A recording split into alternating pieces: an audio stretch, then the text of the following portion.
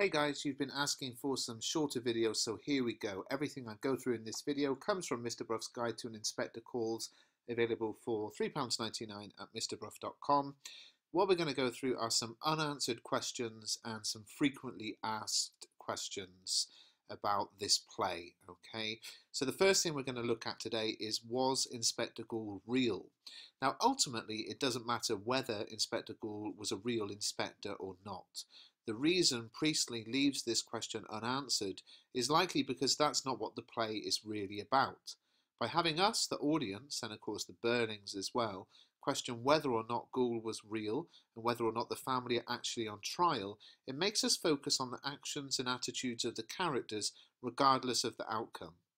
Ultimately, does it matter if you commit a crime but don't get caught, and don't feel guilty, or take any responsibility? Priestley and the inspector believe it does matter. It's not about whether or not you, like Sheila, have someone fired who's already been fired from another job. It's that Eva was unfairly sacked in the first place. Priestley was a socialist, as we know, and he's suggesting that the lesson to be learned is one of social responsibility. We should take responsibility for our behaviour towards others because that's the right thing to do, not because we're worried who will catch us doing otherwise. Another question we often get asked is, what is the significance of the photographs he carries? Well, the thing we have to wonder is, who is in those photographs? Are Eva and Daisy the same person?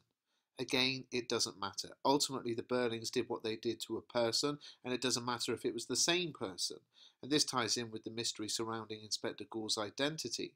The Burlings treated someone badly, and it doesn't really matter if they were part of a chain of events or not. The point is, we all need to take responsibility for our actions and look after one another. And the inspector makes this message clear in his final speech, where he says, we're members of one body, we're responsible for each other. You can check out the Inspector Calls song for that quotation and others. Now, Eric never reveals the name of the girl he met, and Mrs. Burling only knew the girl by the name she called herself, also Mrs. Burling.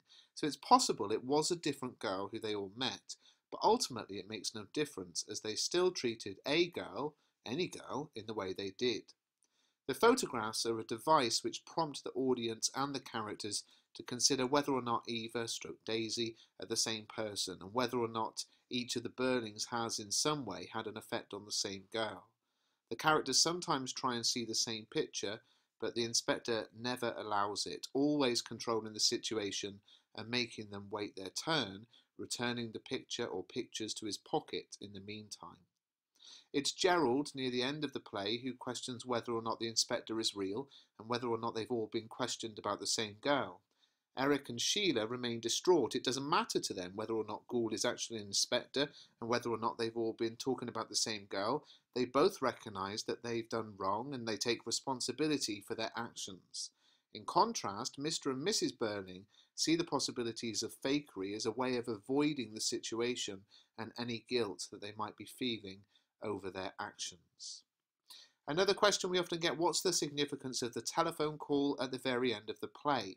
Well, just when the tension seems to have reduced with the information that there is no Inspector Gould on the force in Brumley and no girl in the infirmary having committed suicide by drinking bleach, the final telephone call builds it up again before leaving us ultimately on a cliffhanger.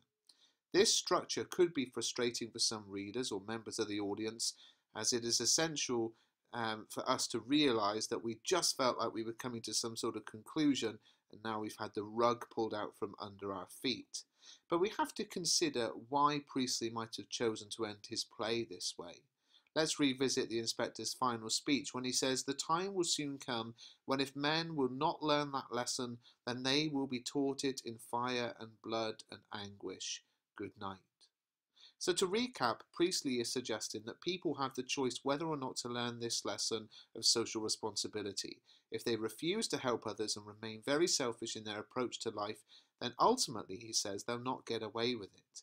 The words fire, blood and anguish could refer to war or hell. If people refuse to accept responsibility for anyone other than themselves, then this attitude could end in the horror of war. Alternatively, it may mean they'll have to pay the price in the afterlife. Even though Eric, Sheila and to some extent Gerald accept responsibility for their actions during the course of the play. Mr. and Mrs. Burling do not. The final phone call, where the Burlings learn that a girl has now died after drinking disinfectant and is on the way to the infirmary, supports the ideas proposed by the inspector in his final speech. It seems the lesson of social responsibility is inescapable. Men and women will be forced to learn that lessons have to be learned about social responsibility, and they're going to learn them one way or another. Now, is the play really about the Burlings? That's something interesting to think about. Of course, no. The Burlings, Eva, Inspector Gould, they can all be seen as symbols. The Burlings represent the wealthy in society, and those are the people who Priestley is criticising as selfish, concerned primarily with money and their reputations. The younger characters, Eric and Sheila, show that young people are, as the inspector says, more impressionable. They're shown to be capable of learning the lesson of social responsibility and changing their ways, and this offers hope to an audience of the time who had just lived through one of 2 world wars and were trying to rebuild the future. If we educate young people, they are the ones who will make for a better society as they grow up. Mr. and Mrs. Burling represent the older, wealthy citizens who are equally selfish and capable of being cruel, but who are also less likely to change in their ways. And due to this, Priestley may well be proposing that we focus on the education of young people, making them realise the need to take responsibility for their actions rather than potentially wasting time on people who are far less likely to change. Eva represents the working class, not only women but men too. As the inspector says, one Eva Smith is gone, but there are millions and millions of Eva Smiths and John Smiths still left with us. And this quote emphasises how the story isn't just about Eva, but it makes us realise there are many people alive and suffering in our society. We should be aware that they may be struggling and help them whenever possible. Now, in the ebook, we also cover the question, what is Priestley's main message in the play? Is there anything I must include in an analytical essay? But I'll let you check that one out in the ebook at mrbruff.com or on Amazon.